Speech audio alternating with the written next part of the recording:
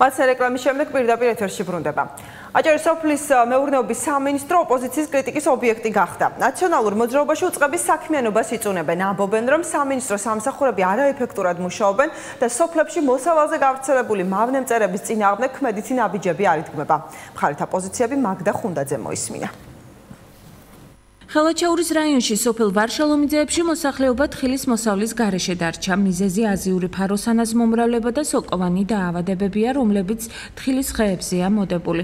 ამბობენ, რომ თხილის კულტურა გადაშენების პირასაა. მათი შემოსავლის ძირითადი წყარო წლების განმავლობაში გაყიდული თხილიდან მიღებული თანხა იყო. წელს კი სოფლის თითქმის 90% დაზარალდა. ოჯახმა წელს დაახლოებით 6000 ლარი ზარალი მიიღო. მოსავალი თითქმის განადგურებულია. თითქმის კი არა აბსოლუტურად განადგურებული არის.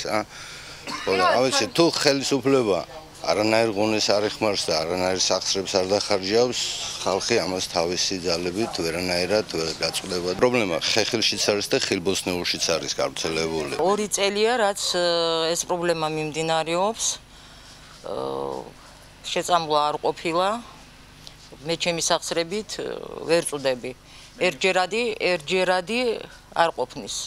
უნდა დაიწამლოს 5-ჯერო და დანარჩენი რა ვიცი ახლა როგორ უნდა ალბათ სახელმწიფო უნდა იფიქროს მაგაზე.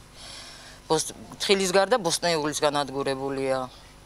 კიტრი, პამიდორი, ლობიო. სოფელში არსებულ პრობლემას დღეს ნაციონალური მოძრაობის წევრები გაეცნენ. მათი განცხადებით სამინისტროს დაქვემდებარებაში არსებული IP აგროპროექტების მართვის სააგენტო სოფელ ვარშალომიძეებში მასიურად გავრცელებულ აზიურ ფაროსანას ყურადღებას არ აქცევს და შეწამლით სამუშაოებს არ ატარებს, რის გამოც მოსახლეობა დაზარალდა. ეს ოჯახი და სხვა მრავალი ასეთი ოჯახები ქობულეთში, ხელვაჩაურში დღეს არის შიმშილის ზღვას მიღმა. ანუ ძალიან ბევრი ადამიანი დამოკიდებულია საამ თხილის მოსავალზე. მე მინდა გითხრათ და გიჩვენოთ ბიუჯეტი სამინისტროს, ეს არის 12 მილიონზე ლარზე მეტი, რომელსაც ისინი ხარჯავენ კაბინეტში. შექმნეს IP, რომელსაც დაასაქმენ თავიანთი ნათესავები პატარაძემ, შექმნეს სხვადასხვა ორგანიზაციები, სადაც ტყვილა ხარჯავენ, ასე ვთქვათ, ფულს და დღეს რეალურად გლეხი ხელვაჩაურში, ქობულეთის მუნიციპალიტეტში 2 ლარ ნახევრად, მაქსიმუმ 3 ლარად აბარებს იმ თხილის მოსავალს, რომელიც თხილის მოსავალის მინიმალური მათ დარჩენია. სოფლის მეურნეობის სამინისტროში აცხადებენ, რომ პირველ ეტაპზე შეწამლითი ღონისძიებები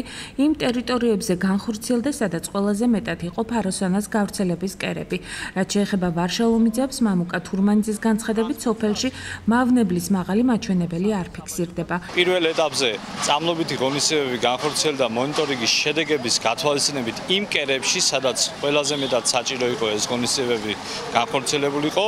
რაც შეეხება დანარჩენ კერებს, მე მინდა გითხრათ, რომ უკვე ამ მიმართულებით სამინისტრო მუშაობს და სამომავლოდ უკვე იქნება მონაცემები იმასთან დაკავშირებით დაფიქსირებული, რომ უფრო დეტალურად მოხდეს ყველა სოფელში, ყველა მიკროკლიმატურ პირობებში წამლობითი ღონისძიებების განხორციელება და აზიურ ფაროსანასთან ბრძოლის ღონისძიებების ეფექტურობის გაზრდა. სოფლის მეურნეობის სამინისტროს ინფორმაციით მიმდინარე წელს რეგიონის მასშტაბით 3106 ჰექტარი თხილის ბაღი შეიწამლა.